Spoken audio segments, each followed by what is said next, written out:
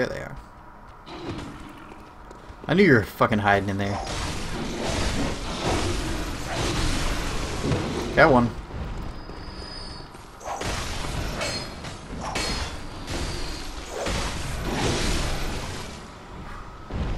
Alright. Ooh. More gems. Oh, that's cool. Physical attack up 2-1, charge attacks up 0.4, that's good. Ooh, skill scaling. That could be good. Charge attacks up. Okay.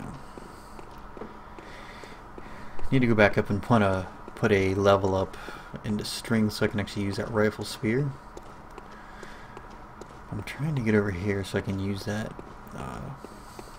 Open up another damn shortcut so I don't have to run all the way down through this shit again.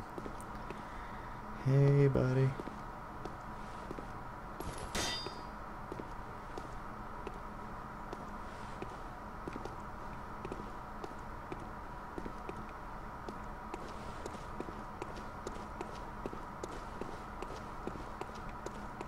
Okay.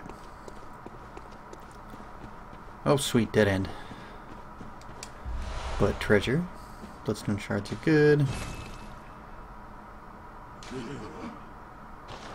Okay. Yeah, I think behind that door is the Dark Beast fight. So I have to come in from the other side from the hidden city. Don't tell me both are coming down here. Okay, just one.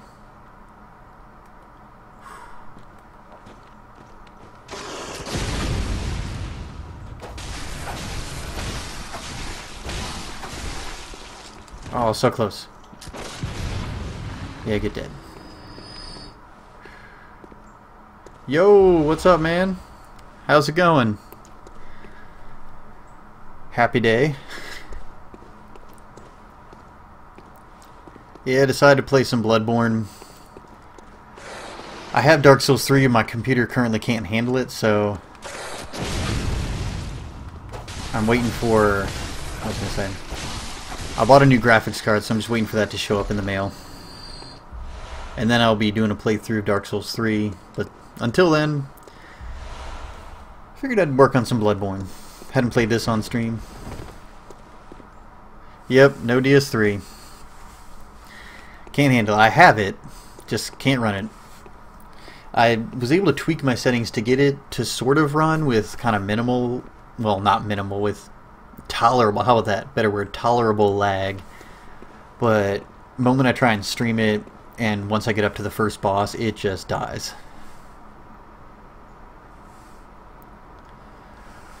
I played it a little bit off stream, just for the simple fact that once I get to the first boss, it starts to lag a little bit and starts to go into slow-mo, just because my current graphics card just can't really handle the graphics. So, and if you try and play online and the frame rate drops too low, it'll actually kick you out back to the start menu screen, then you'll have to start offline, which is really annoying in the middle of a boss fight, the game just kicking you out and telling you you need to get, basically you need to get good. So I decided I would just kind of wait and hold off on playing it until I could get the better graphics card, and that way I could just have a smooth playthrough, not constantly stopping and starting or waiting for the frame rate to catch up. Figured it'd be better just to wait. I mean, it'll be here in a few, my graphics card will be here in a few days, and then I can move on with that shit. And jump scare.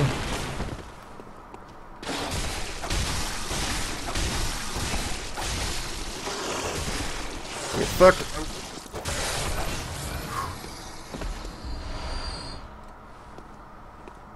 Ooh, really? You finished it? Damn. So is it pretty short then in comparison to kind of like the other Souls games like this and Dark Souls 1 and 2?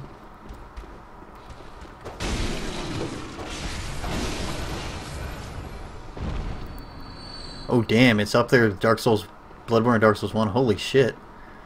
I mean, I'd heard good things about it. Like, a lot of people said it kind of took the best from each of the games in the Soulsborne series, and that it just kind of implemented all their kind of best features. So Goddamn, I'm so excited to play it. Had like 40 hours playtime. Shit. That's decent. That's good. Damn. That's a lot of playtime. Shit. Hit that fucker. There we go. Not that long, but I failed all NPC. Aw. Damn. I'm all about those NPC quests, so I'm sure I'm going to be putting a shit ton of time. Yeah, shortcut. I'm going to be putting a shit ton of time into that game. And I am super excited about it. Fire paper's good. Okay. Well, now that we have that shortcut, let's... Where the hell am I going?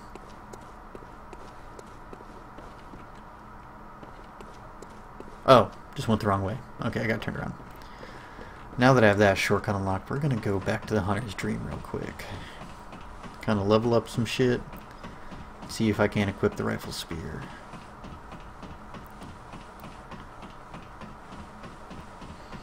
Yeah, waiting for Vadi videos to explain the quest to me. Nice. God, I love his videos. He has such damn good playlists. I mean, he's got a great voice for recording and broadcasting and that kind of thing. But his videos are so good. Just does such a good job of kind of presenting the lore. I don't know if you've ever watched Epic Name Bros videos, but he's also doing kind of a Let's Play through. I think he's got about... I forget last time I checked. I haven't been watching his videos just because I kind of want to experience the game blind. Because pretty much every one of these games in the series, I saw a playthrough of it before I even played it myself. So I kind of wanted to do Dark Souls 3 a little blind, just to see kind of how it went without finding that stuff. But I know Epic Name Bro is doing a playthrough on YouTube, and he's got a few videos out so far. And he's always really good at covering lore and whatnot.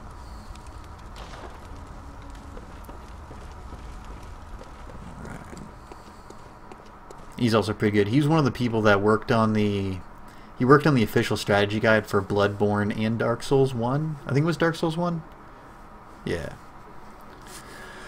Well, I just ordered it last night. Well, technically this morning. I ordered it about 1:30 a.m. because I came home and was trolling around and was sad that I couldn't play Dark Souls 3. So I was doing some research on graphics cards and ended up buying it. So it should be here...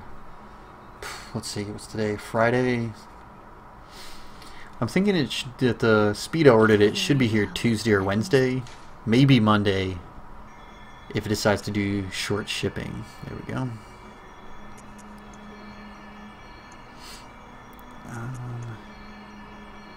Let's put that up to 15.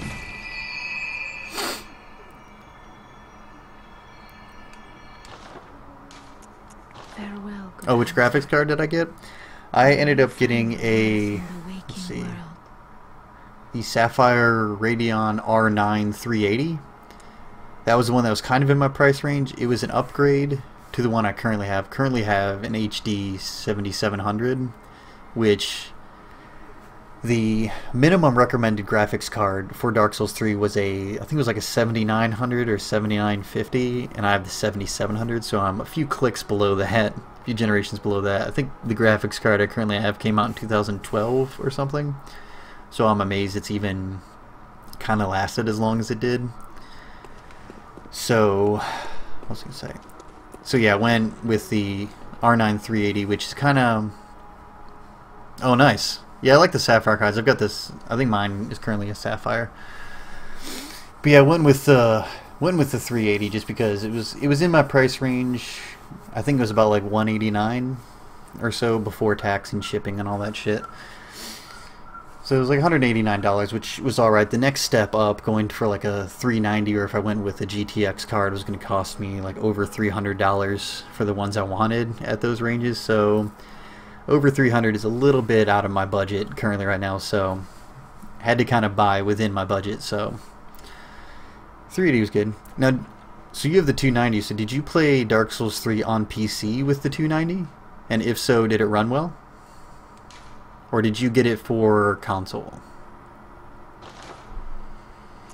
Oh yeah, rifle spear.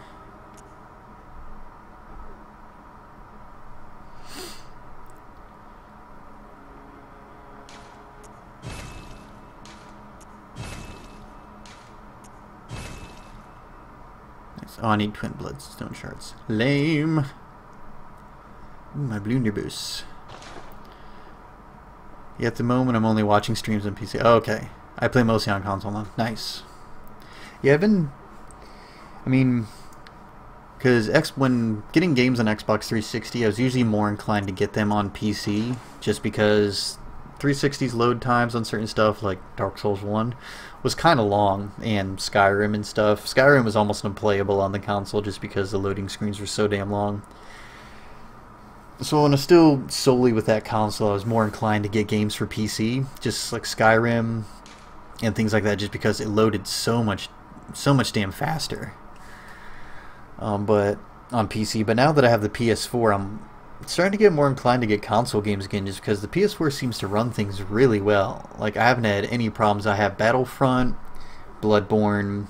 I got the demo for Final Fantasy 15, which is pretty interesting, and Salt and Sanctuary, and whatchamacallit, the PS4 has had no trouble running them. Haven't really had any lag or frame rate issues, or even the loading times aren't that bad in Bloodborne, which a lot of people complained about. So I'm pretty much going to be going along those lines and getting a lot more.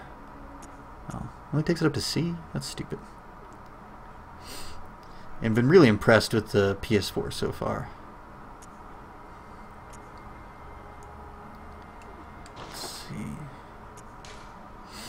Would it be better to do this? So it's 2.7. Hmm.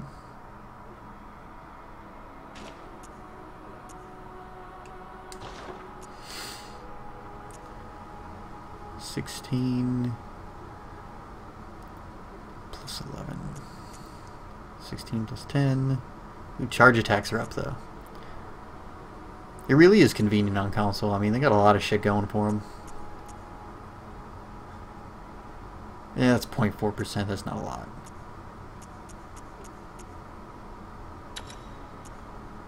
And I don't have any triangle gems.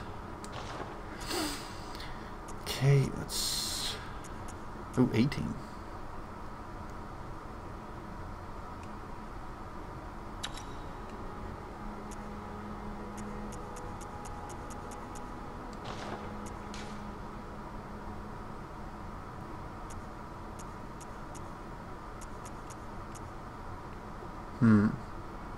The fuck? Damn it. I'm trying to figure out this stupid blood gem shit. It's 2-1, charge explorers. Oh, that's why. Okay. Because I don't have the second gem slot, that's why that one's better. Alright, I'm stupid. Never mind. Never mind.